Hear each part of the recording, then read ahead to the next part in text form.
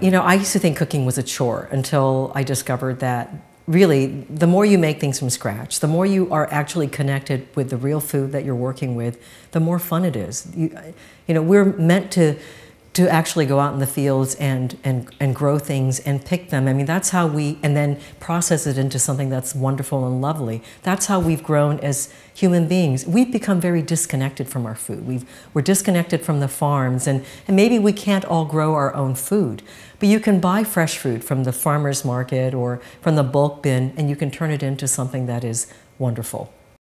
I don't think people realize how much processed food they're eating until you take them to their pantry and open it up and you show them what they've got in there. I mean, it's really, really quite shocking. You know, you won't find much of that in my kitchen. I mean, you'll find a lot of jars and containers of stuff that I've made or bought from the bulk bin or whatever. But I know exactly what's going into everything I make.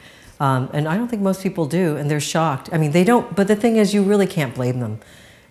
You know, this is how they've been indoctrinated, and they don't realize there's any other way, which is why it's so important for us to be out there, the authors and the chefs and the vegan teachers to be out there showing people that there is a different way to eat. You know, when people find out that you can actually make a lot of these pantry items and you don't need to buy a processed version, they're actually shocked and delighted. That's been my general reaction as I've gone around the country showing how to make these foods. They're absolutely delighted, and they feel liberated. They feel like, oh my gosh, I can make this on my own. I don't have to go and spend this much money or have, you know, high fructose corn syrup in this. I can make this easily and quickly in my own kitchen. They're shocked and thrilled. I think for much of my career, people were just bewildered when I told them what I did as a vegan chef. You know, and also just myself, over the years, I've learned how to simplify recipes, have learned that a lot of steps aren't really necessary, that there's a shortcut method that works, that nobody really knows, you know, that it's any different. So it's been a learning curve for me, and a learning curve, I think, for the world, as they've discovered that there are so many wonderful vegan options for all the foods that they are used to eating.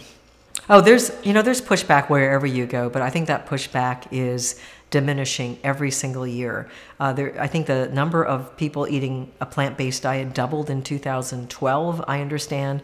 In 2014, 7% of all new food products was vegan.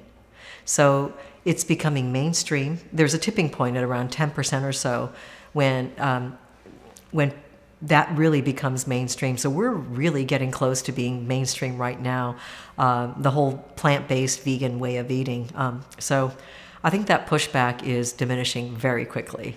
This is probably the most exciting time in the world, because throughout most of history, people have been stuck in a time and place eating only what's available around them culturally. So wherever you were, whether you were in the bush or you were in Japan or in Europe or wherever, you ate whatever was around. And in the last 50 years or so in America, for the large part of the population, it meant eating processed foods. We're now at a point in history where human beings can make a choice. They can choose to eat processed food, or they can choose to eat whole foods organically, a plant-based diet. We can now choose once we have the knowledge and the awareness and the instruction.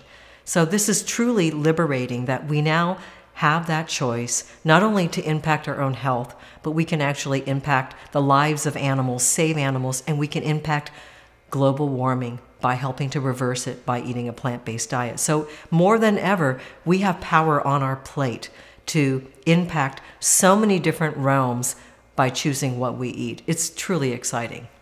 You know, in terms of impacting global warming, we are talking about absolutely everything. Over 51% of all greenhouse gases are attributable to livestock agriculture.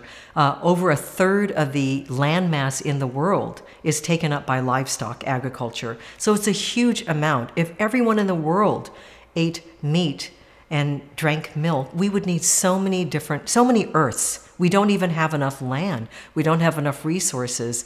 And you know, on land or in the sea. And we need to do something right now to start reversing global warming. And the single most important thing you can do to reverse global warming, according to the United Nations, is to adopt a plant-based diet.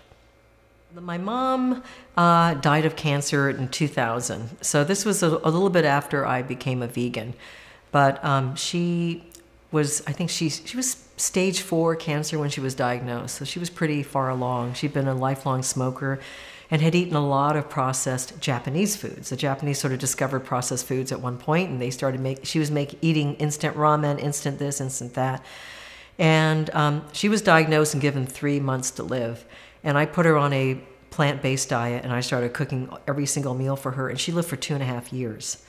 And in fact, her liver markers went way down and returned to normal, which meant that her cancer was, I think, going away.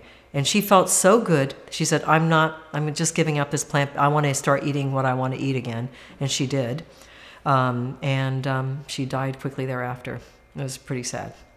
I think, definitely the health benefits of a plant-based diet can't be disputed. I mean, there's just way too many studies and too many empirical evidence about the health benefits of a plant-based diet. I've seen it time and time again with people who have issues that are reversed by eating a whole foods plant-based diet. Once again, when we talk about a plant-based diet for health reasons, we're not just talking about simply an animal-free diet, but one that comprises a whole foods plant-based diet. So whole grains, whole legumes, lots of vegetables, fruits, some nuts and seeds, and little or no salt, or little or no oil or sugar.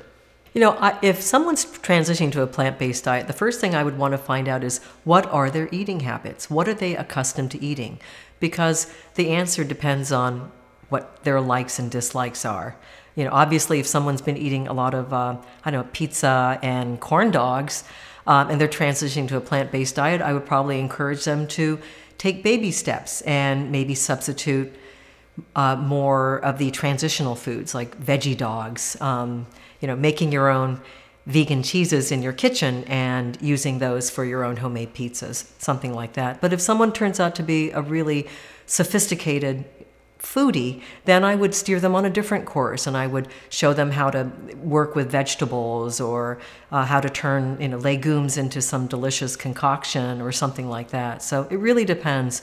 I have a huge gamut of styles of cuisine that I like to teach. I do specialize in more of a high-end type of cuisine as well too. So, I think you have to know your audience. Who are they and what are they looking for? And then try to offer them up a menu that will satisfy.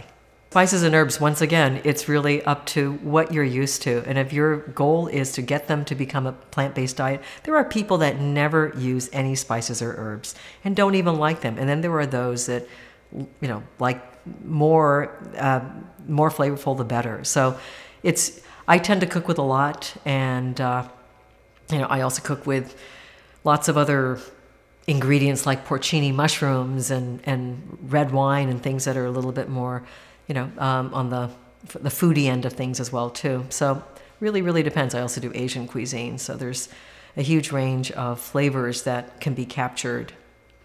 I like to express to people how powerful this diet is, that it's really not just a diet. It's really a whole lifestyle that touches so many different facets of life, not only your own health, but whether or not animals thrive and live on this planet, whether or not we have a planet to continue living on in 20, 30, 50, 100 years. That by choosing what you put on your plate, it's like voting. It's voting for health. It's voting for the animals. It's voting for the planet. So it is absolutely the most important thing you can do. A lot of people who think, well, all I have to do is go vegan and I'll be healthy. Well, maybe not. It depends on what kind of vegan you are. I'm a vegan for many, many different reasons, but if you're going vegan primarily for animal welfare reasons or environmental reasons, you may decide it really doesn't matter whether I'm healthy or not. There are those vegans too. And so they're eating vegan donuts and vegan hot dogs, and they're going to every festival there is and gorging on the high-fat, high-sugar vegan foods, and they're not going to be very healthy. Also, a lot of people who don't know about veganism do equate it for the health benefits, and so they may not know that just because you take the animal food component out of the food, that it may not be healthy.